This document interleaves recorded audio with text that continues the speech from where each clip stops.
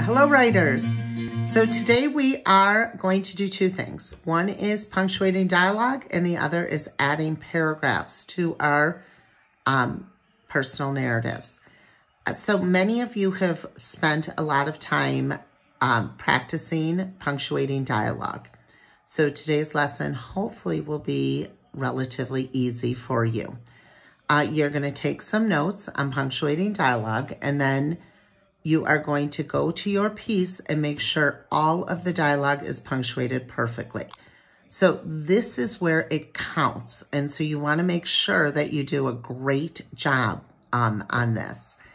And then the second thing we're going to talk about is paragraphs. Now, there are rules around paragraphing. And when I look at some of the drafts, all I'm seeing is one big paragraph. So today we're going to change that. And you're going to write down some of the rules. And then you're going to give it a shot and try and put your paragraphs in to your paper. And that is it for today. Those are your two editing lessons. If you have time at the end, you want to do a couple of things. Make sure your narrative is exactly how you want it. And go ahead and work a little bit on your independent writing project. Okay, thanks, writers. Bye. Okay, so the first thing you're going to do is you're going to go pull out your notebook or pull up your digital writer's notebook, and you're going to go to slide 14. I want you to put in a text box because we're going to do some writing today. And then I want you to go over to Google Classroom. And in Google Classroom, you're going to see a presentation, a Pear Deck presentation. And the first thing you're going to see is just some words on dialogue. Dialogue makes your narrative more interesting. Authentic dialogue makes it amazing. Correctly punctuated, it's over the top. It's fantastic. There is a video review here for you. In the video review, they will say, write down this sentence. You don't need to do that. Just watch the video. And this is where our work begins. So this comes from Nancy Atwell, and it's by giving you a little bit of history about punctuating conversation, which is certainly interesting to read. But the part that I want you to write down in your writer's notebook is the bold part. Quotation marks are placed before the first word of a quote and after the punctuation that follows the last word. And she has an example. I think writing down those examples is really important. You can do your own example if you want, if this is too wordy for you. But make sure that you write down the bold part and at least one example. So for those of you who are digital, what you are going to do is you're going to do a screenshot. And I want you also to write this yourself. So you're going to copy it, do the screenshot, go over to your notebook, put it over to the side here. And then I want you to paste it in, and then you are going to go ahead and write that first sentence out. So quotation marks are placed before the first word of a quote and after the punctuation that follows the last word. And then I want you to do an example. This is Reed said, I love writing. And so you can make your own example. If you can't think of an example, go ahead and use the one that Nancy Atwell leaves.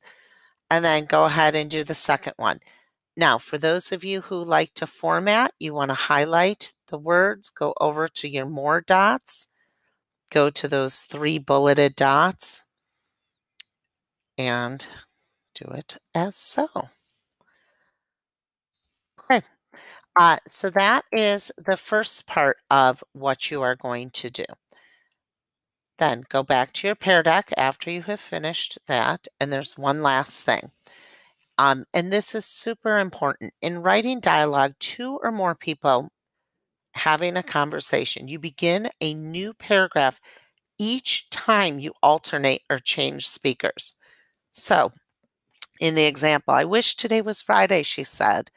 I've been looking forward to it for months now. How come? He asked. New paragraph. Because finally, I'm supposed to get my braces off. At least that's what my orthodontist promised. So every time you have a new speaker, you have a new paragraph. And I want you to make sure that you write this down as well. Again, for those who are digital, go ahead and just grab it, do a screenshot. Oops, I missed my opportunity to grab it. Grab it. You're going to do that screenshot, save it to your clipboard, put it in,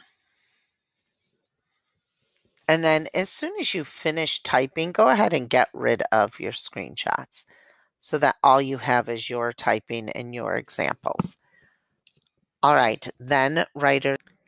And then you want to go back to your own paper and edit your paper for punctuation.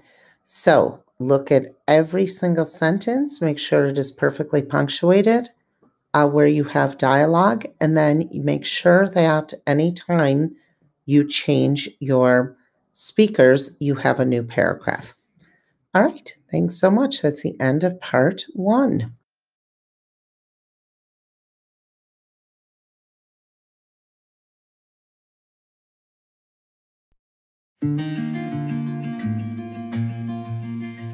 Okay, so then the last part of this is just to talk about paragraphing.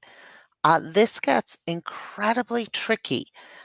So these are some ideas of when to change paragraphs, and I would like you to write this down in your notebook or take a screenshot and go write it down. So, when to change paragraphs? A new character comes along, a new event happens, a new idea is introduced. Anytime the setting changes, a new person is speaking, time moves forward or backwards a lot, or the camera moves. And when they say that, they mean like what you are seeing is moving. Anytime any of those things happen, you want to make sure that you have a new paragraph. This into your notebook. And then we're going to do a little practice. So here is the paragraph. And what they want to do is punctuate and paragraph this dialogue.